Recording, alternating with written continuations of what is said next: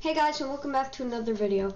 Now, first of all, I'm sorry for the upload schedule. You guys have still been great in supporting the channel, and I really thank you for that. But we are working on uploading and streaming more. But second of all, on to the actual video. It's a very simple.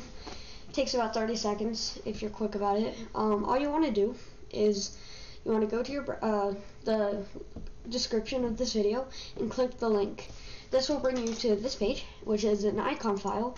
All you want to do is click, or just right click on it, click save image as. And I already have it downloaded, but if you don't, you just want to download that, and then all you want to do is click on here and make sure you know where it is. So mine's in the downloads file. Yours will most likely be too. Now I already changed my back, but it's going to be the same process. So all you want to do is right click on it, click click properties, click shortcut, click change icon, and then this is going to be the old one for you. I just added the new one. So if you want to add that, all you want to do is click browse, and then mine's in the downloads. Wherever, if yours isn't, you want to check the file location from before and go there, and then you want to click on this app.ico, and then it will add it here. Make sure this is highlighted.